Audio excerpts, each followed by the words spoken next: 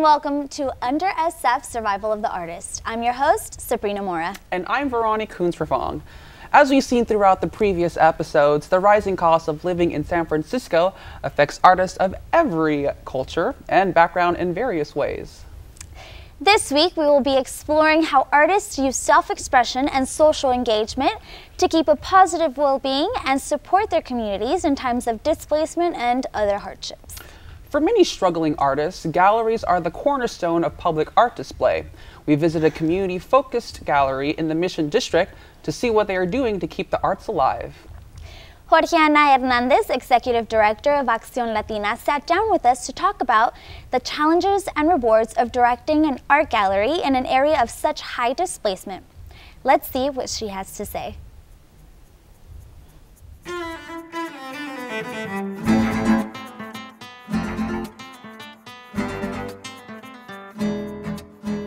I'm the Executive Director of Acción Latina, and we're a nonprofit organization that has been around since 1970, and our mission is to promote cultural arts and community media and civic engagement as a way of building healthy, and empowered Latino communities. So the newspaper was started in 1970 by a professor, Juan Gonzalez, the founder. He was a young guy back, then, teaching a raza journalism class, and as a project they decided to create the Tecolote, and that really came out of a feeling that the mainstream press wasn't covering Latino issues. And so Juan and his students decided to start at that time it was a 4-page tabloid newspaper which they named El Tecolote, and it was an all-volunteer effort. It started out of San Francisco State, out of the Ethnic Studies Department.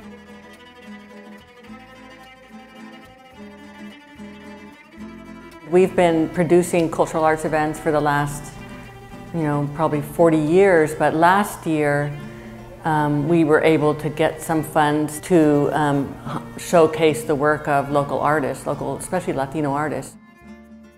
We felt it was really important to open it up because, as you probably know, there have been a lot of changes in the Mission District just because of gentrification and the displacement of artists and some of the cultural arts institutions. So for us it was important because we do own our building. I think it is an enviable position to own our building. There are quite a few nonprofits that don't own their buildings and they are at risk of displacement. So we felt like we have a responsibility and an opportunity to really use our space to significantly expand what we do in the area of cultural arts programming. This particular exhibition that's up right now is by Anthony Holsworth, and he has spent the last 4 years painting on site the Mission District, and so he interacts a lot with people on the street while he's doing his work, and he really has a great sense of how the community has changed over the years. And then some of the paintings are on location in Pátzcuaro, in Michoacán in Mexico. We want to make sure that we are able to continue to reflect the great work of Latino artists and non-Latino artists, but who are somehow depicting the nuances of Latino life. It's a difficult thing to see our neighbors as, I know right now there are at least 4 businesses that have gotten eviction notices. So it's changing. You just never know, who's going to be hit next. We're hoping that this period the gentrification will slow considerably, if not end, and that at some point, through various propositions that there'll be some stabilization around rents, and it's just outrageous. This used to be very much of a working families neighborhood, and that's not so much, it's changed.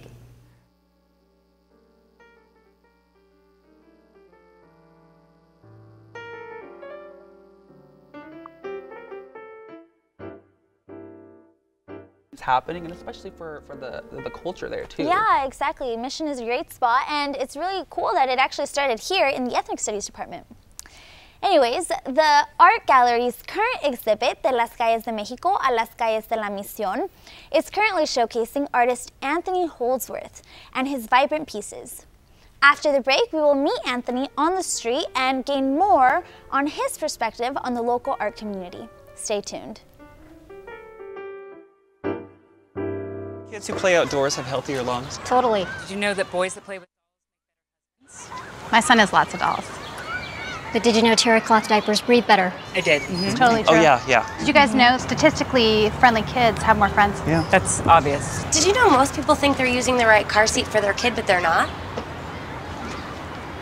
Parents who really know it all know for sure that their child is in the right seat. Visit safercar.gov/the-right-seat to make sure your child is protected.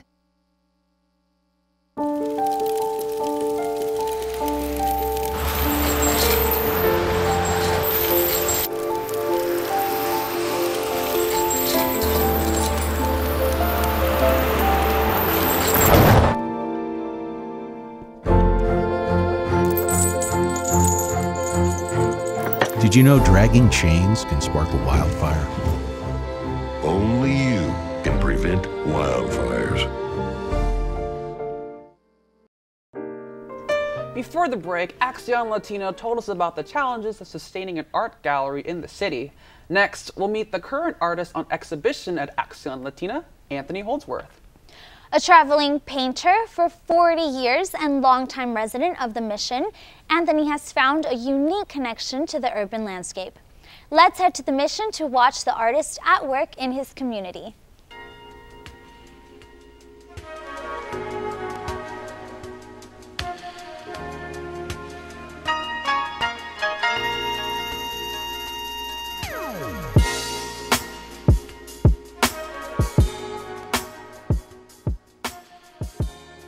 My name is Anthony Holdsworth. I've been a painter of the urban scene in Oakland, San Francisco, and to a lesser degree in Italy and Mexico for going on 40 years. I started in Oakland, and I lived in a house in Oakland, and originally I went out and did country landscapes like a lot of plein air painters, you know, cows and hills and all that stuff. And then my truck broke down. And so I started painting around my house in North Oakland, and I actually felt that the paintings I was doing were much more vital and were really more related to the reality that I was experiencing than this stuff in the countryside, you know, because I was living in an urban environment. Most of us live in urban environments. And I came to realize that the urban environment was a real strong reflection of who we are. So I just started exploring it. Some of the energy in the paintings is actually the energy contributed by the community. And I think that's very important. And I think from the response I've been getting to my shows, I think that transmits through the paintings. I've been concentrating the last 4 years on the Mission District. It pains me a lot to see the speculators destroying one of the more interesting, well, one of the most vital cultural communities in San Francisco.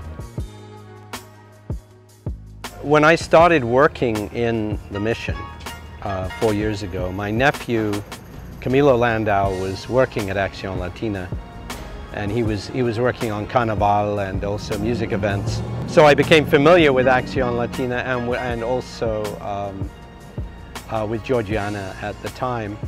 And when I had my first show, which was actually at the Alley Cat bookstore of the Mission District series, which was a really big success, I actually gave 10% of sales to Acción Latina. Since I was painting the community, I felt I should be, I should be contributing something to the community, returning something. And so we got to know each other real well, and about 6 months ago they said, why don't you submit a proposal? And I submitted a proposal of a series of paintings, the Mission and my paintings of Mexico, to kind of draw the link which I always have felt between between the mission and Latin America. I guess one of my favorite would be the very long one that I did of Balmy Alley, which happened almost accidentally. I started out with a single panel like this, and then decided to add another panel, and then just kept adding panels till I had an 8-foot wide painting. One of the things about that painting was it took about almost 2 months. And and it started on the left and worked to the right. So the lighting and the sky on the left is actually 6 weeks to 2 months different. The sky. So there's an element of time in the painting as well, which maybe comes through. I don't know. I feel that the art scene in San Francisco is already in terrible trouble. I mean, it's in trouble from displacement. You know, a huge amount of displacement of artists out of the city. They're being priced out by the rising cost of rents. They don't have the sales they used to have. Well, I've seen that very, very clearly, and it's really troubling. It's become a lot more difficult to, you know, we felt the pinch ever since 2008. In fact, in 2008, it was a real crisis for us because for a couple of years, sales went almost to zero. Well, I mean, artists are one group of people who, I mean, it's part of their job is to report what they see, whether it's abstractly or realistically, you know. You need independent eyes, independent you know, people who are connecting with reality from a personal and independent point of view. And not always, but you often find the leading edge of progressive change, they're artists because they can see clearly what needs to be done.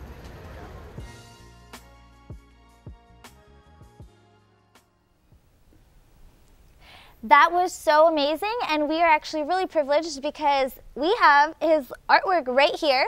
And look at all the details. It's incredible. Look at the taqueria right there. Taqueria Farolito. Amazing. La Victoria de Pan Dulce. Woo, child, it's bomb. When we return, we'll be joined in studio with the Faculty of the Expressive Arts Therapy at CIIS, a university dedicated to providing higher education for individuals and communities committed to changing the world. We'll be right back.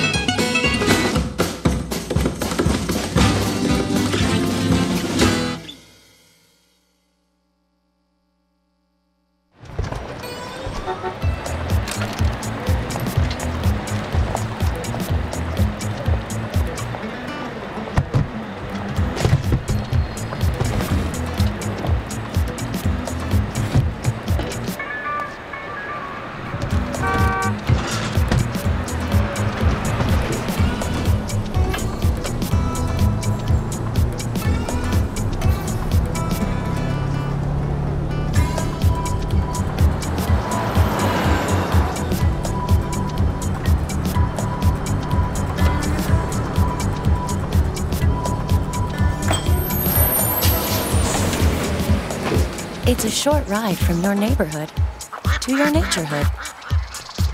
Find fun activities to do, like boating and biking, or camping and hiking, plus much more. To find a neighborhood park or green space near you, visit discovertheforest.org.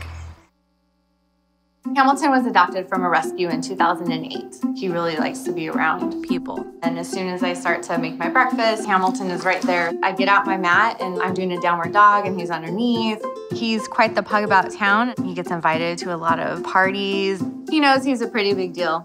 I mean, look at this little face. How could you not love him?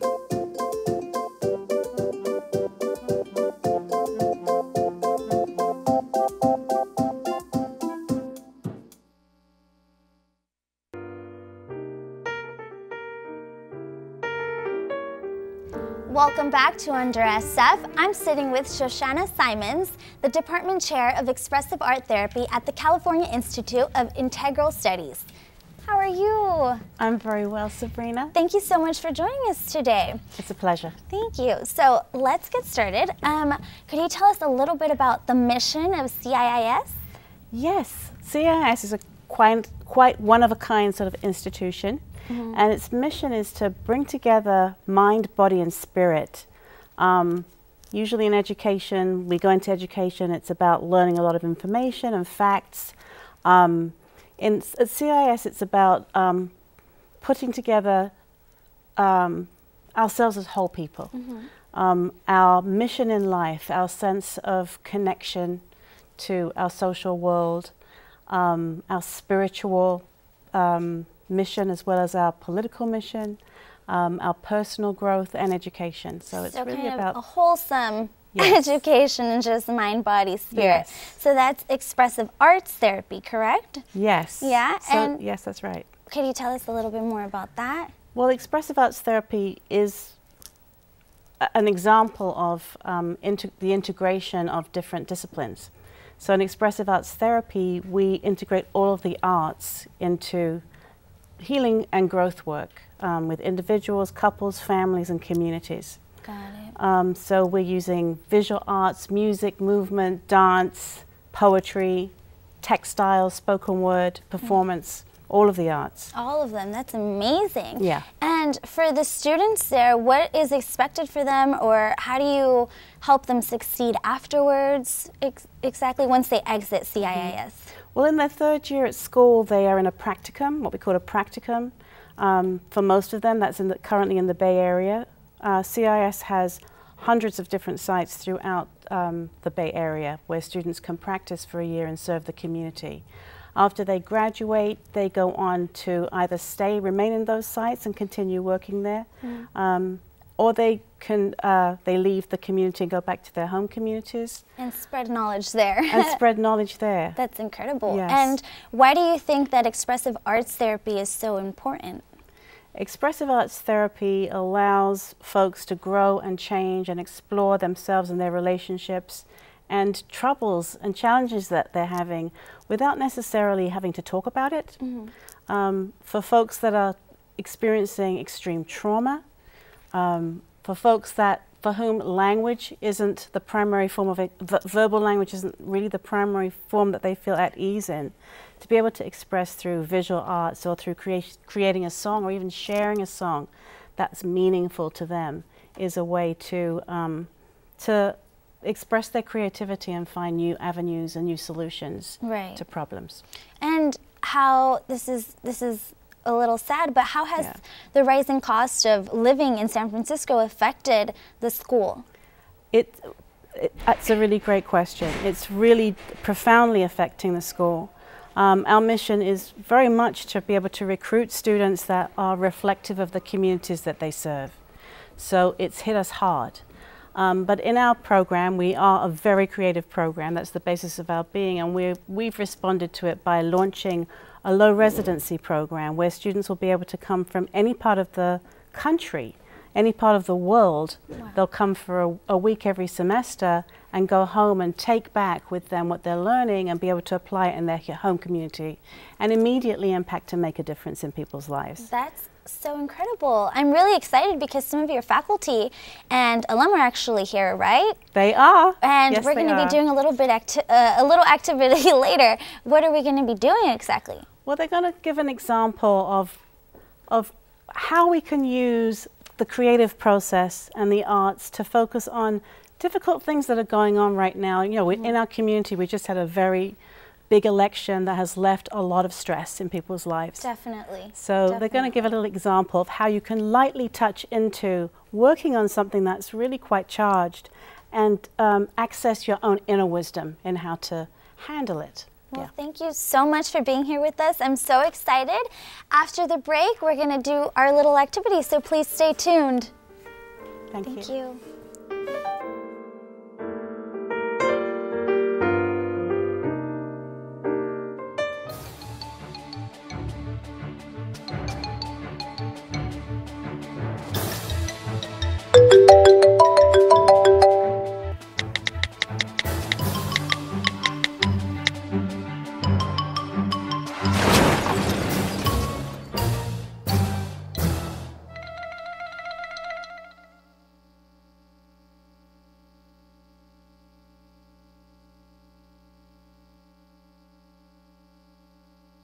Every time I hear the alarm bell go off in school, I think it's an air raid. A lot of houses in our neighborhood have been destroyed. I like to close my ears and sing songs whenever the bombs come close.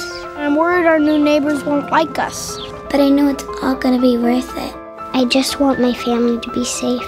But these are not my words. These are not my words. These are not my words.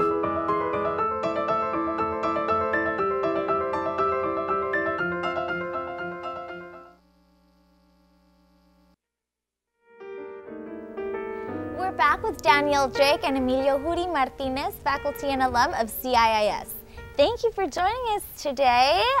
We're really Thank you for having us excited. here. We're going to do a little activity now. Yes, of course. course. What are we going to be doing?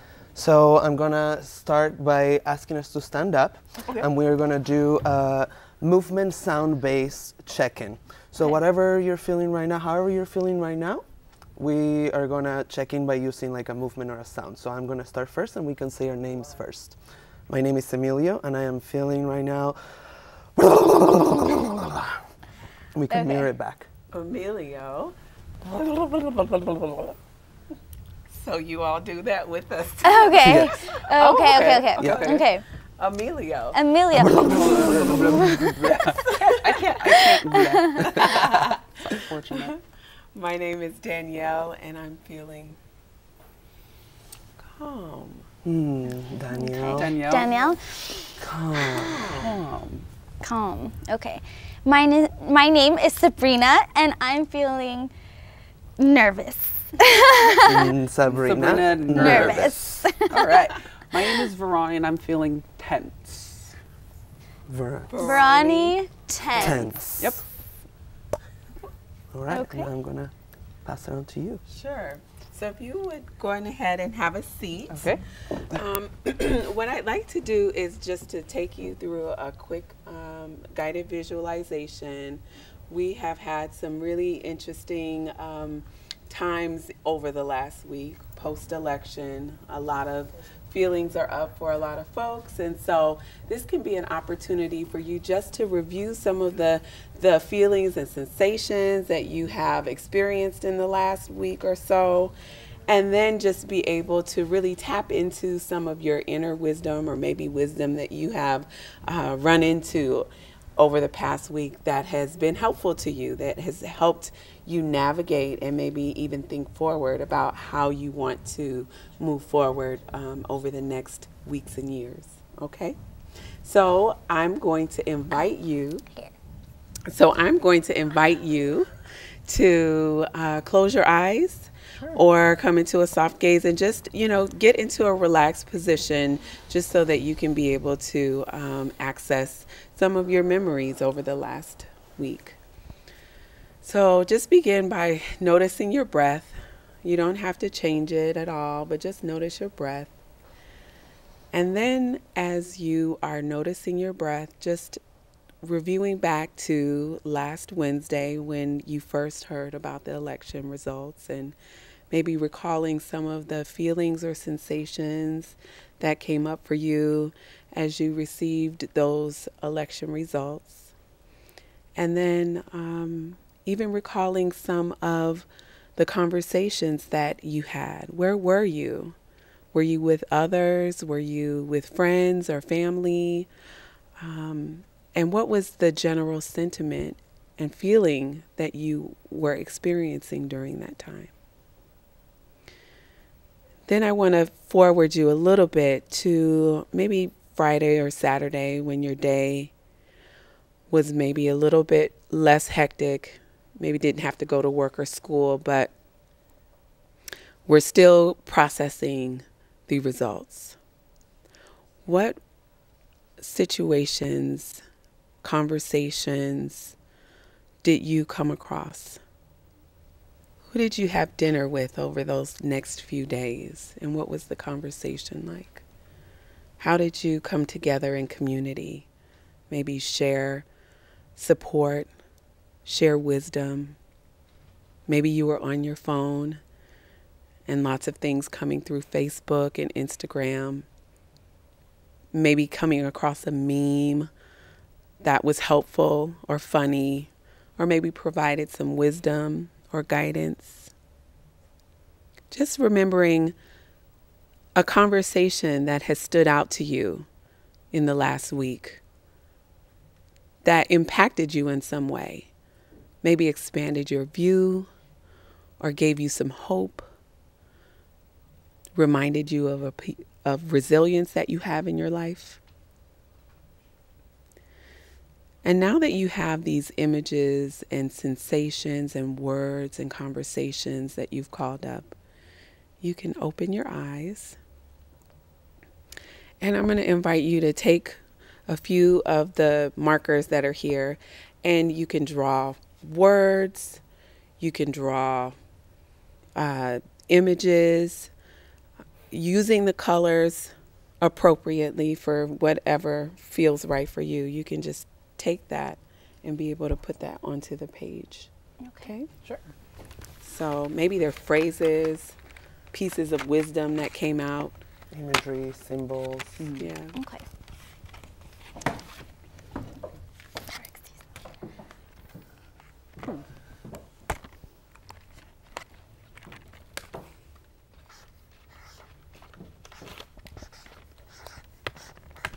And there's no right or wrong answer, just what's coming up for you in the moment.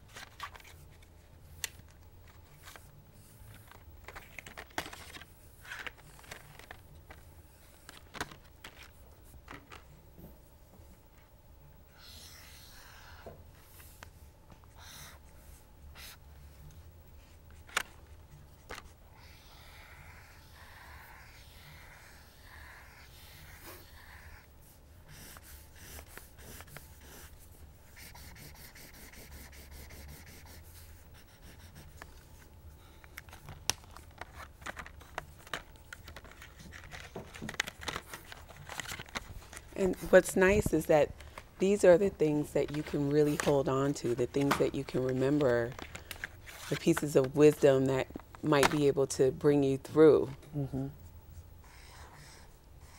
Help ground and center you when maybe you're feeling a little confused or overwhelmed, that these are words and images and symbols that you can always come back to when you start to feel dysregulated or just out of sorts. Mm-hmm.